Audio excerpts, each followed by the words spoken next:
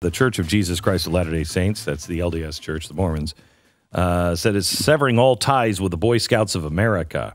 Those Mormons. I know. Yeah, jeez. I know.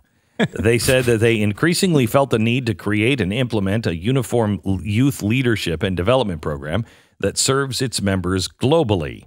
The two organizations, Boy Scouts and LDS Church, jointly determined that as of December 31st, the church will no longer be a chartered partner of the Scouts. It said in a joint statement with the Boy Scouts. This actually isn't new. They made the announcement initially about a year ago and said that, in the next year. They're phasing it out. Yeah, we're phasing it out. Yeah. And so this is just the implementation of that. The progressive movement is destroying anything that holds boys up. Anything.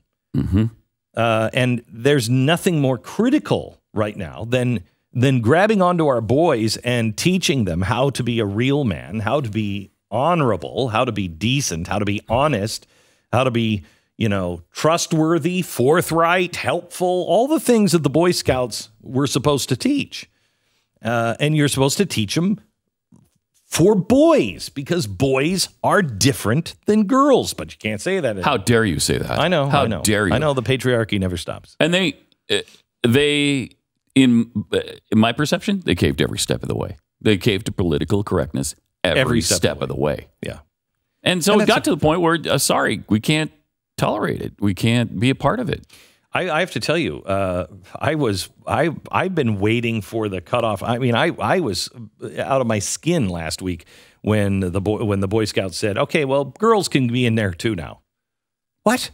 What are you talking about? Girls can be in the Boy Scouts. That doesn't even make sense.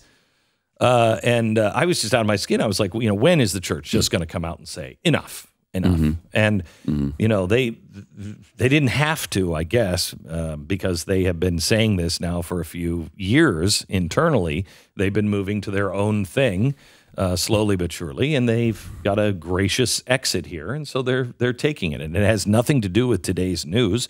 Because as Pat said, they've announced this over a year ago internally to the membership. And now today it's just finalized. Good luck, drive safely. Have fun at your campouts. Well, we'll do something else. Yeah. What are you going to do? It's really going to hurt the Boy Scouts. It's 400,000 people. 400,000 scouts are out of it now. So, I mean, if you had cookies. At least if you had Thin Mints, we might consider staying around for a while. But you don't. It's the only reason why I give to the Girl Scouts. I want the damn cookies. It's not really giving to the Girl Scouts when you're buying their cookies. No, it is. They could be shopping. They could be shopping Satanism, and I'd be like, "Oh, you got the cookies? Are they the Thin Mints? Do they taste like the other Thin Mints? Honey, I know this is for the devil, but it's a thin, just one box."